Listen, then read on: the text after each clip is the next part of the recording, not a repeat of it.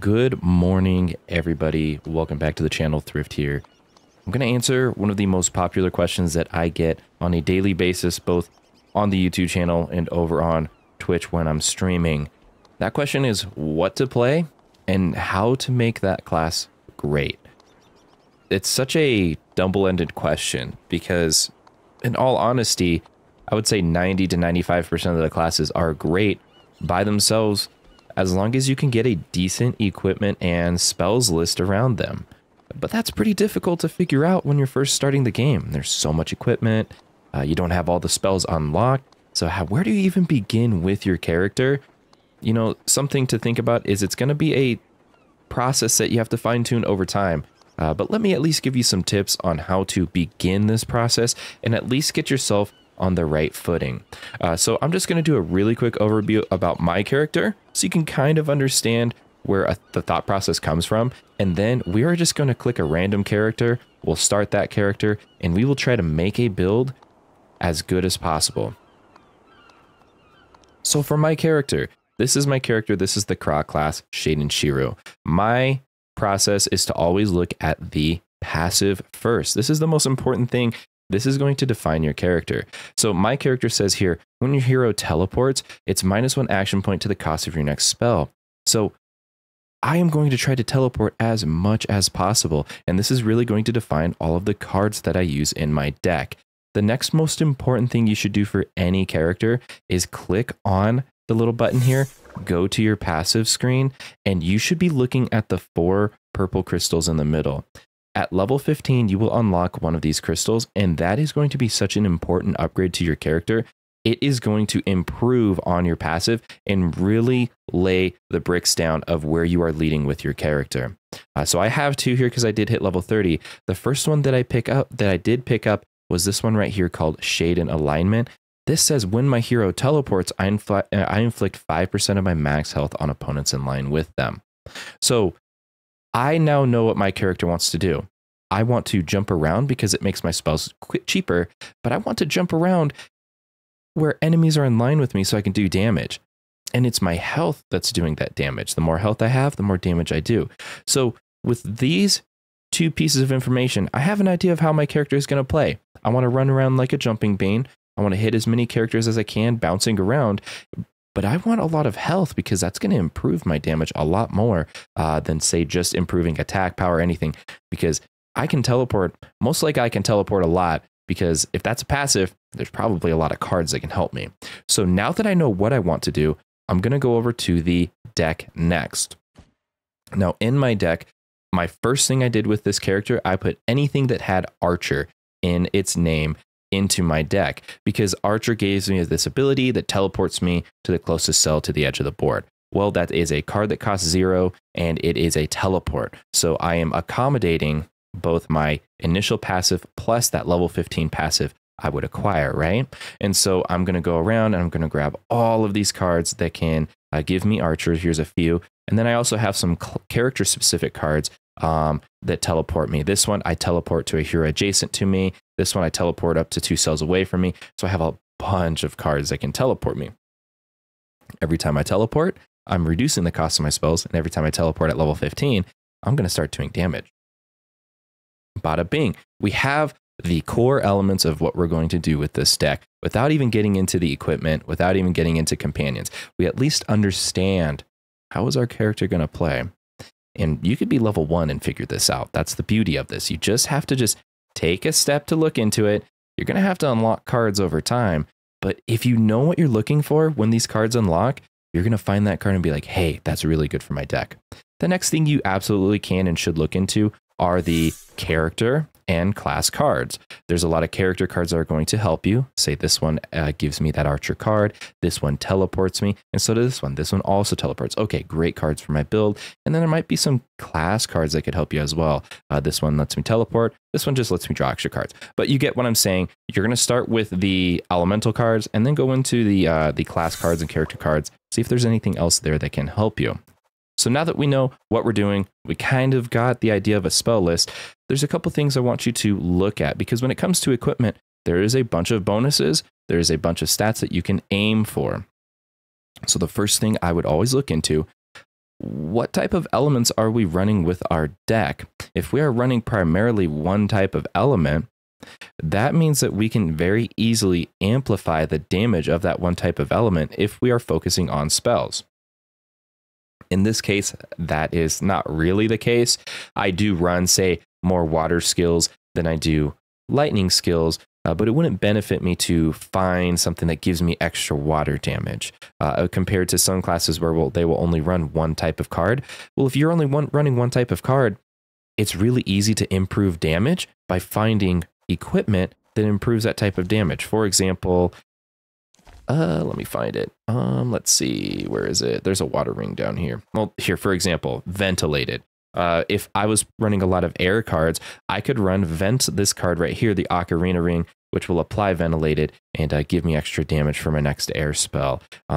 You know, here's another one. When you draw a fire spell, reduce the cost of it by 1 action point. It's a 50% chance of happening. So, you know, there's these very, very specific element rings. So if you're running one type of element, these are going to be really valuable.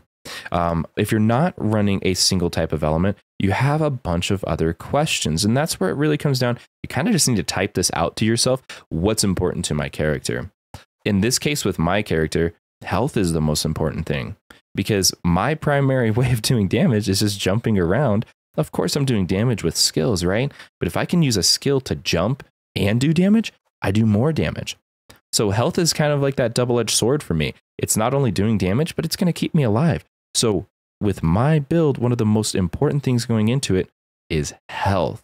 So with that in mind, I started my process by looking for rings that could give me health.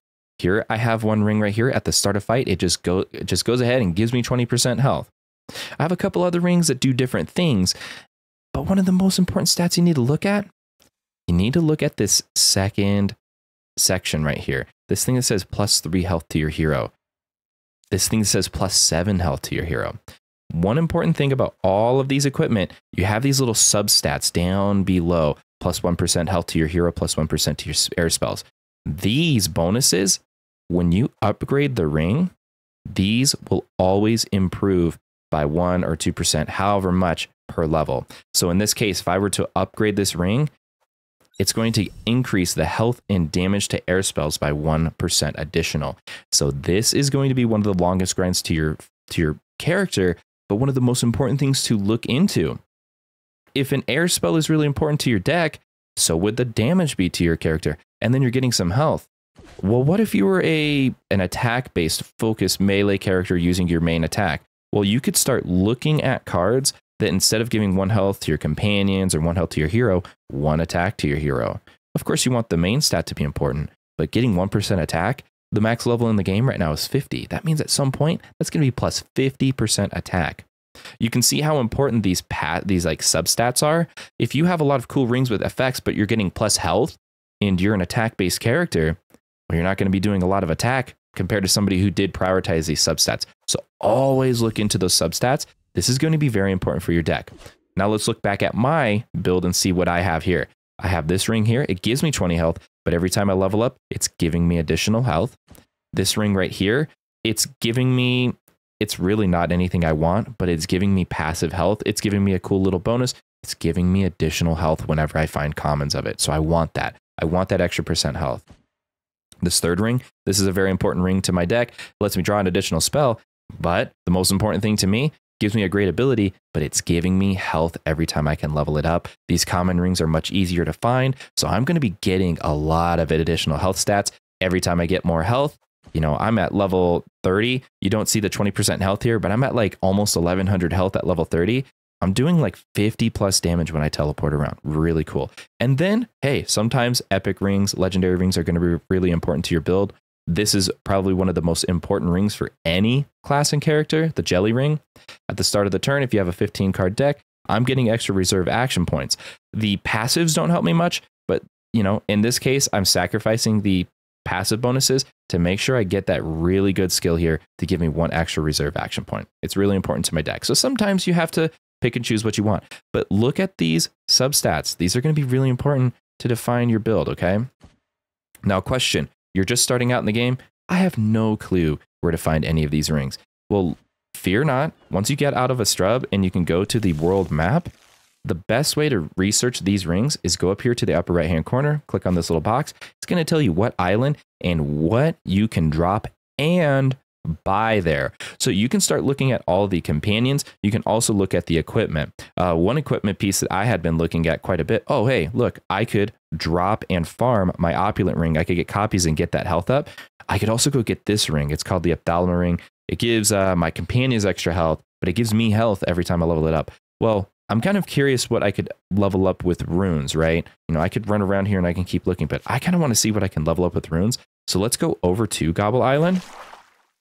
All of those rings, equipment, and companions, you can buy at the shop. So if you go to the island shop, you can now see all of those rings here. If you click on that ring, you can now see all of the upgrades you can make to that ring with runes.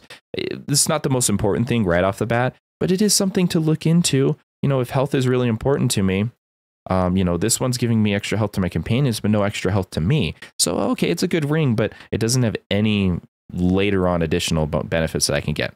Just something to also look into. You have the database at your fingertips. It's just the world map. So you just got to open up that world map and you can look through every single island, see what type of equipment you want. Now, of course, you're not going to be able to access those right away. So you're not going to maybe be able to see all of the equipment rune upgrades, but you can at least see the stat. You can see the substat so you know what's going to be leveling up as you increase the stats on this ring. So really awesome way that you can just research the armbands, rings, and then companions you want. Okay. So now that we have a better idea of, okay, what are we doing with our rings? So for my character here, right? My character, we know that I want health. 3 of my 4 rings are giving me health. This one's giving me a lot more health. I have an idea of my deck. I made it a 15 card deck so I could draw an additional spell. I'm getting extra XP, AP, armbands, same thing. The same thing's going to apply for an armband. Just make sure it helps you. So in this case, my armband gives me rapid repositioning. So it's letting me teleport around. Every time I teleport, I'm doing more damage, right? So then for companions, you're just trying to massage both the spell list and the rings together, right? Sometimes your rings are going to help you summon companions. Maybe they'll make them stronger. Are companions important to your deck build? I personally never really have success finding good companions. Maybe that's just a curse of mine. But in this case, I'm running a lot of different spells. A lot of these spells have a lot of ether or a lot of gauge buildup. So it's easy for me to summon high cost spells, or high cost companions. So in my case, I just went ahead and said, hey, I'm going to put a Ropo in the deck. I'm going to see if I can make it work. It's still a test in progress, work in progress. It may not work, but I have a lot of cards. This is the reason. This card right here was the reason I decided to add a 4th water card, so I could try to get to that 4 water gauge easier. So you can see as you add things, you're going to fine tune your build a bit, but the core elements should be there. Figure out what you're good with the passive and the level 15 passive. Go to your spells to make a semi-decent spell list. You're going to change that over time. And once you have the passives and the spell list out of the way, now you can really focus your attention on the equipment to try to find something really good. So let's go ahead and just make a random character. Let's go this character because I have a cross, so I would have more spells. So this character, let's go first start by looking at the passive. My passive here says when I perform a combo, I'm going to get 1 powerful dart aura for my hero. Okay, so the card typing combo is going to be really important to this build. So I should be looking at spells that are going to have combo. When I perform a combo, I'm going to be getting additional auras. Those auras, they're going to do additional damage to the target. Sounds like a really good play. So I'm kind of already envisioning how this character is going to play. Let's look into the passives and see what passives I would take. At level 15, I can increase the damage of spells I play this turn. I can increase the dart aura damage, and when I play a spell, I increase it an additional 25. That sounds pretty good. When you perform an attack, you teleport to the furthest line in the cell. And then when you release a powerful dart aura, this also does 75% of its damage to opponents in line. Well, from the original passive, I'm getting a lot of dart auras. I'm suspecting that's going to be the most important thing. So my eyes are already looking at dart aura bonuses. So we could either do this one to increase my dart aura by an additional 25, or I could do this one to do more damage to other creatures. In either case, in this case, we're going to be focusing around these dart auras, gathering dart auras, playing combo cards. So that's my play. Kind of already know that, right? Let's go to a spell list. So I'm going to start just ripping cards out of here, and I'm just going to look for anything with combo. And I'm pretty sure I can go here and go combo. I can get every card that shows up combo by typing in combo. Really easy way to search. I'm not even going to take too much time to look into this. I'm just going to grab pretty much every single card with combo. Is this going to be a perfect build? Absolutely not. However, what this is going to do, it's going to get cards with combo. Combo requires me to use a card first and then use it second. So, okay, this isn't the greatest build right now. I do need 9 cards. So now let's just go ahead and figure out what we want to do for the rest of the cards. These are a lot of low cost cards, or like 3 AP cards, 4 AP cards. No, I could probably go, you know, a lot of 3 AP cards as well, of just different elements for now. Just so I make sure on my starting hand, I can go like 3 AP into another card to get that combo off. Let's see. Just to humor, I don't know. Let's put a 2 card cost in here. We have a lot of these other 2 cost cards. Let's just do like 2 of them. Now, when it comes to decks, you can do anywhere from a 9 card to a 15 card deck. How many cards should you run? You're going to work on that over time. A 9 card deck is going to be more efficient since you start with 5 cards in hand. There's only 4 cards you could draw into. 15 card decks, you have those bonuses, as you saw with my other deck, where I was drawing 2 cards per turn. So I was drawing a lot of cards at a 15 card deck. You'll figure it out. Okay, so here we are. Combo cards. I have combo cards in hand. Now, what am I going to do for equipment? So there's a couple things that I can do here. I'm not really running like a single element, so I don't know how important that is. One thing I do know is that powerful darts, these would be based off of spell damage. So do I have any rings that would provide spell damage? That would increase the damage of all my spells, but also this powerful dart that I'm releasing. So I know that there's a couple rings with spell damage, and I'm thinking that's probably the most important thing I could do here, since these darts are probably going to be an important part of my build. So this card right here, at the start of my fight, I increase my spell damage. So we'll go there. I think there's another ring here. Yeah. So when I apply this is applying an elemental state. Do I apply elemental states? Well, I got 1 card here that applies an elemental state, another card here that applies elemental states. Well, maybe I put more cards into my elemental state. What else could I do here? You could run hybrid rings. Since we are running a lot of elements, you can run these hybrid rings. I think we're just going to stick to cheaper rings, though. When you play an elemental spell, 20% of the damage, if it's not the same element, this could be a really valuable ring, because I am running so many cards. As long as I use one type of element, make sure I use a different one, I'm going to be doing 20% extra damage with that. And here's a really cool thing. Look, if I level it up, I'm leveling up spell damage. So once again, I'm making my auras even stronger and all of my spell rings. Okay, that looks like a good ring. So you can see the thought process here. We're just trying to mix and match rings with what's going to make sense for our build. We'll go the AP ring, post-production thrift here. Obviously, our deck list isn't 15 quite yet. If we get it there, great. But always check those requirements. In this case, you wouldn't be getting the +1 reserve action point for that ring. I filmed this really early in the morning. I apologize. Let's go back and get to the video. And is there any other cheap rings we could do? 30% attack. Let's see. We're deck 12. We're almost deck 12. We could maybe use this to reduce them by 1 action point. Let's just do that. We'll do that, and we'll add 1 more ring. And I think what we'll do... Yeah, let's go find 1 more spell. We have a lot of 3-cost cards. I think we'll just try to find another 3-cost. Is there any? I probably won't be that lucky. Oh, we do. Okay, here we go. We'll get another 3-cost card, just so we could play more cards.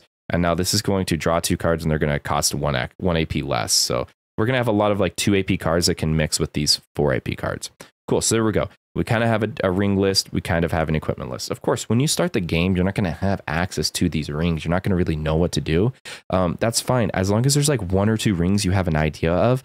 And as you play the game, you're going to unlock more rings, and you're going to have the same thoughts that I just had. Oh, hey, like that seems pretty good. If I'm trying to combo, if you make them cheaper, I can combo more. I can get more powerful darts. Kind of the process. Now for the armband, my idea here is more spell damage. I want these powerful darts to be as strong as possible. So let's go. I know that there's a couple armbands that give me extra attack power, just spell damage right here. This says 40% damage if the target is wet, but it just gives me a flat 20% to my spell damage. I'm just going to grab that. It's just going to make my darts even stronger. And you can actually see already, look, it says does 24 damage to the target. If I remove this, it does 20. So you can see that spell damage does improve the stats of this powerful dart. So that's another way you can check to double check if things are looking like they're being improved. Look, it says 24. If I go over here, everything is green. That means that I have enough spell damage in my build already that it's affecting the stats on the on over here. So something else to consider. You know, another thing we could have done, it's lagging. We absolutely could have went in here and looked at some additional cards here. These would be really good cards to add to the build too. So, you know, of course, as you're acquiring points off of leveling, you can buy some of these really good cards. And these cards are going to replace some of these other random cards here. But there you go. Kind of got an idea of how to, you know, start the building process. And, you know, one thing is, of course, you're not going to remember these rings. If you're looking at the list here and you're finding like, oh, hey, like I really like this specific ring. Oh, wow, there it is. I want that ring right there, the Oracle ring. I will link this down below. There is a website called the WAVEN Creator. It is not the most perfect website at all, but it does allow you to at least save equipment. And I think that's pretty nice when you're starting out the game. You can search for these. I can search for the Oracle. Oh, I think it's like that. The Oracle ring. And it's not perfect. It kind of gives you a gist of what it is. I wouldn't use this to like reference what it is, but at least you can remember what it was that you wanted and it'll save here. You can save the build or just kind of just keep this off to the side so you can keep hunting for rings. This is not a bad way to just kind of go through, see some stats. I would still use the game because it's going to be much easier to see. And this is like a beta website. It's not perfect, but just to get the equipment somewhere so you can remember what was I trying to build, and then you can always just keep this to the side. You know, when you're looking at equipment here, if you find anything that you like with the chests, right, you can just very quickly just add that into your WAVEN Creator and get the equipment what you want. And that's what I would also recommend, just to kind of keep yourself and your build in line with what you want.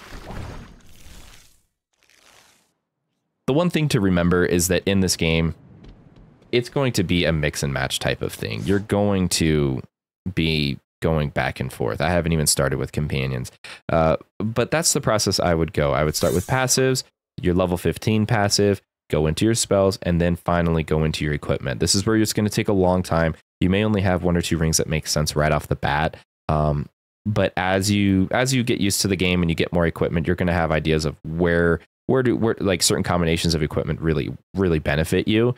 And yeah, that's what I'm going to say here. Here's the bottom line. If you have any questions about builds, feel free to hit me up on the YouTube channel or come over to Twitch while I'm live streaming. Such an easy way for you to ask some questions. I can pop into a class like this. We can kind of look at it together.